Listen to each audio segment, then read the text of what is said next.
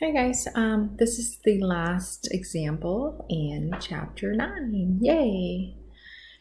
Okay, so before we go and complete example 4, let's define two vocabulary or formula really quickly. The first formula is the work done by a constant force F in moving an object from point A to point B. So this is just really moving it horizontally, okay, without any angles at all. So the work they use W is, the formula says, I'm going to spell it out, the magnitude of force times your distance. So that's spelling it out for us. So, but in symbol, as you know already, the magnitude of force is the absolute value times the distance from A to B. Well, distance is also the absolute value from A to B. Now, this again is the formula for the force. Okay, the force is apply along the line of motion, which is horizontal. Along the line of motion, which is again horizontal. Okay, this formula is only for horizontal, which is the force that's applying along the line of motion. Now, what if the force is not horizontal? What if the force is not along the line of motion? For example, if we were moving something and we were pushing it upward or downward. So if the constant force is not along the line of motion, but instead it is at an angle, let's call it theta, to the direction of motion, then the work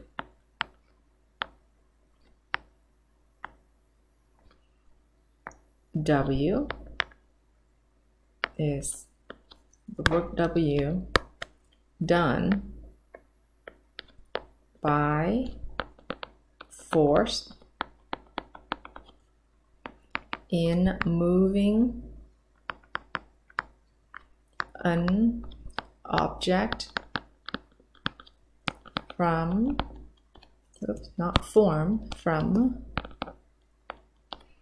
A to B is work equals the dot product of force to line AB. And again, dot product is not the same as multiplication. This formula is used when theta is not horizontal. This formula up here is used when you are moving an object horizontally. Example 4. Oh, there's an extra one right there. Ignore that one. Example 4. The girl in the figure below is pulling a wagon with the force of 50 pounds. This is the force of 50 pounds. How much work is done in moving the wagon 100 feet if the handle makes 30 degrees with the ground? So makes 30 degrees with the ground, the handle makes that, and she's moving 100 feet. So if you look at the drawing, we need to find two things. We need to find the force, and we need to find the distance of AB. Okay, the distance of AB is pretty easy. She's moving at 100 feet. So if we put her, if her starting point is at the origin, we move it 100 feet horizontally. So that's just 100, 100 I. So that's not too bad. Now the force is this dude right here. So the force, we know the force has a magnitude of 50 pounds and it has a degrees of 30. So we are going to put it in polar. Cosine of 30 degrees plus sine, what is up with the spider web again, of 30 degrees in the J direction. So how do we get this force? We go this distance and we add this distance to get your force. Okay, let's compute 30 degrees and cosine and sine. So force equals, maybe I write it too fast so the spider webs come out. Cosine of 30 degrees is rad3/2 in the horizontal direction, plus sine of 30 degrees is 1/2 in the vertical direction.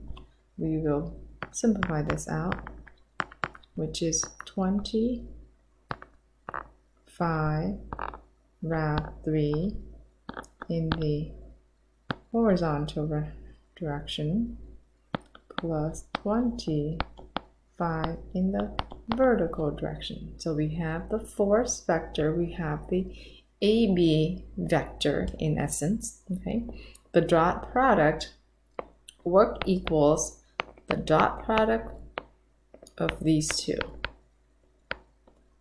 which is A1 times A2 plus B1 times B2.